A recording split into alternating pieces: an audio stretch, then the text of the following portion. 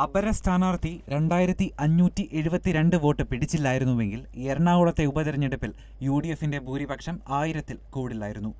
തോറ്റെങ്കിലും മണ്ഡലത്തിൽ വലിയ മുന്നേറ്റമുണ്ടാക്കാൻ മനു റോയ്ക്കായി. ജയത്തിന് 3000 വോട്ട് പിറകിൽ എത്തുമെന്നായിരുന്നു വോട്ടെണ്ണലിന് മുൻപുള്ള ഇടതുമുന്നണിയുടെ കണക്കുകൂട്ടൽ.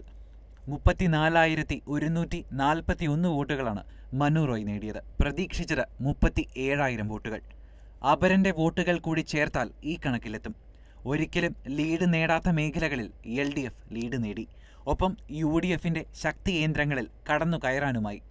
പോളിംഗ് ദിനത്തിലെ കനത്ത മഴയിലും LDFന്റെ സംഘടനാ സംവിധാനം ഫലപ്രദമായി പ്രവർത്തിച്ചു. മിക്ക ബൂത്തുകളിലും LDF വോട്ട് നിലനിർത്തുകയോ നേരിയ വർധനവുണ്ടാക്കുകയോ ചെയ്തു. 37,891 വോട്ടുകളാണ് UDF സ്ഥാനാർത്ഥി TJ വിനോദ് നേടിയത്. 3,750 വോട്ടുകളുടെ ഭൂരിപക്ഷം മാത്രം. തോറ്റെങ്കിലും പറഞ്ഞതുപോലെ മനുവിലൂടെ മാറ്റം കൊണ്ടുവരാൻ മണ്ഡലത്തിൽ LDFനായി. News desk, new year news.